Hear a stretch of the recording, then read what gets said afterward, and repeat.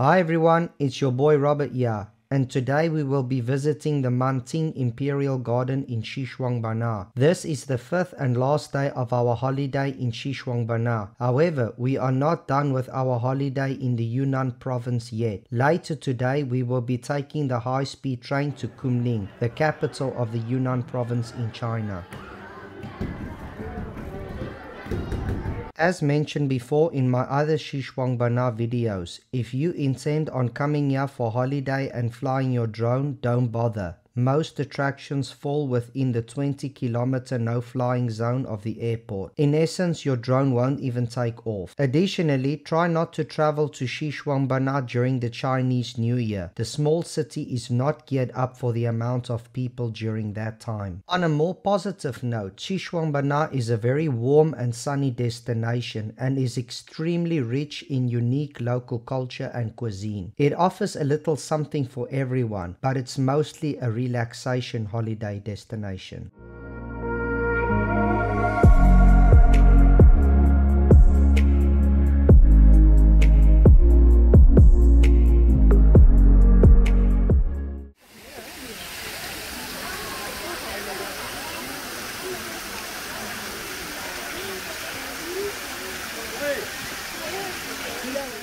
The Manting Imperial Garden used to be the primary imperial garden of the Dai Kingdom. The park is in downtown, so finding it shouldn't be too difficult. The park is the pinnacle of Dai royal customs and also boasts Buddha temples, Dai folk customs and architecture. The park is centered around nature with hills, water features and many local tropical plant species. For these reasons, many girls and older ladies enjoy coming to this park for photography shoots.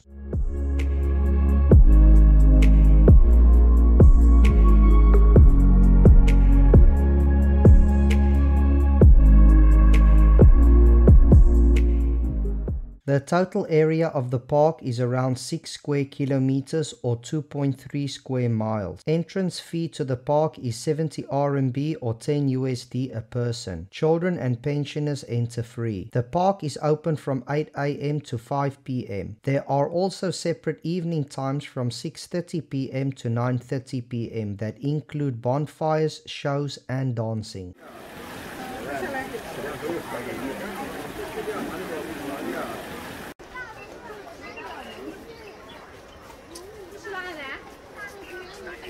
The park, according to legend, was created by a Dai King around 1300 years ago. One day he went hunting and met a lady. They fell in love and got married sometime later. In order to commemorate their love, the king built the imperial garden where they met and decorated with beautiful plants and flowers. When the new queen visited the garden for the first time, she was left speechless by its beauty. After returning to the palace, however, she became unexpectedly ill. The king summoned the best sage in the land to concoct a cure for the queen. Still, the queen was sick and no one knew why.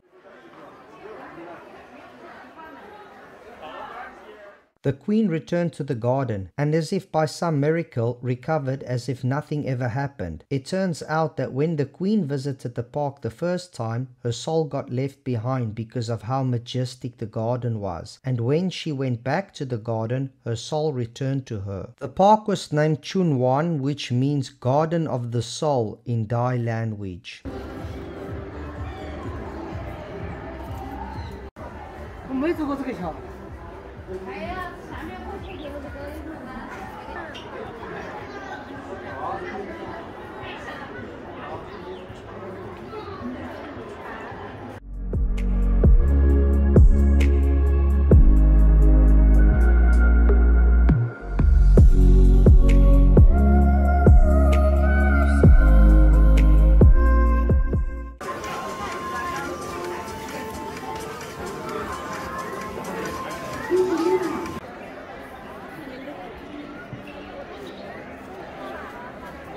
The most important attraction of the Manting Imperial Garden is the Zongfo Si Temple. Now this could be the first or last attraction you see, depending on which entrance you use to enter the park. For us, it was the last.